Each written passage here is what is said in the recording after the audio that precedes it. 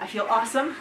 A little bruised, you know. Andrea was an awesomely strong opponent, but I feel fantastic.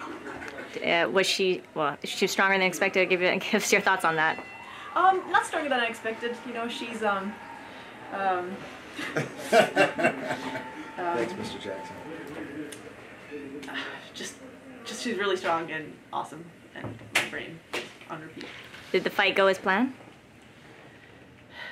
Yes, the fight. I don't know. Did it?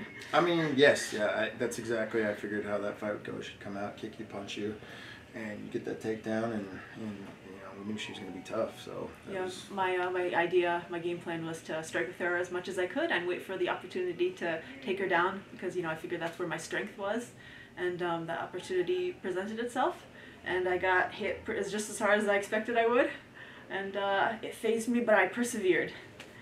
And what was going through your mind when you got mount on her? Oh crap!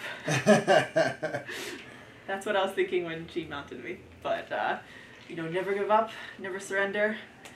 You know, so just keep fighting, and I wasn't out of the game yet. I could mount this game, so.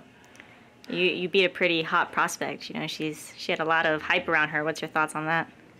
You know, she deserves the hype. You know, she's very talented. I can't wait to see, you know, I'm a big fan of hers. I can't wait to see who she fights next. You know, I watched her last Invicta. I was like, oh, that girl, she looks good. You know, so. She's got a huge career ahead of her, I will say. That I was more worried about that fight than I've been worried about a fight in a long time, because I knew she was tough, young, new breed of fighter, and that, you know, so yeah, Miss Roxy I'm here. really happy, like, you know, when I was in Japan, I kind of worried about being surpassed by the newer, younger, stronger fighters. You know, I can't train like I used to, but I just proved to myself that I can still train hard enough to be strong and, you know, be dangerous. I'm dangerous. Thanks to my wonderful coach here and my hard work. And I want to thank, number one, my body. Thank you, body. I appreciate you holding up. And Jake Steckel, who's my chiropractor. I love you, Jake. And what's next for Roxy? Whatever they tell me to do next. Whoever I'll fight, I'll fight. Sky's the limit. Would you still like that fight with Porto? Sure. And do you have anyone you'd like to thank, sponsors, all that?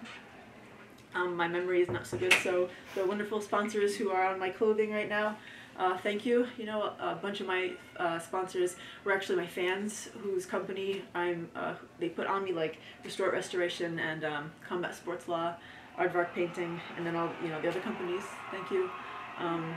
Also my syndicate coaches, John Wood, Mike Pyle. Yeah. And my Officially teammates. the return of the Roxy.